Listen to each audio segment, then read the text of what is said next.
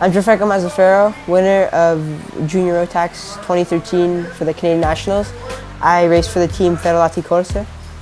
The weekend was good. It was a bit hard. Like through qualifying, I qualified second, so it was a bit hard for the heats to try to come first in the first corner. Honestly, it feels very good.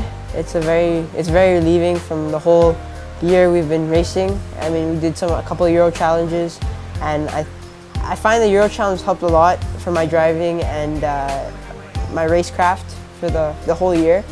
It was a very good experience, and it enabled me to win the national championship.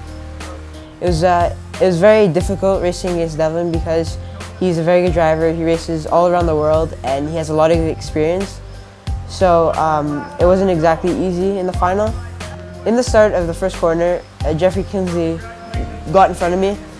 It was a bit hard to get around him, and it was a good battle between me and him. He fell back a bit, he had technical difficulties, but Christophe Paquet came back. It was a good battle between me and him. In the end, we put our full package together and won the national championship.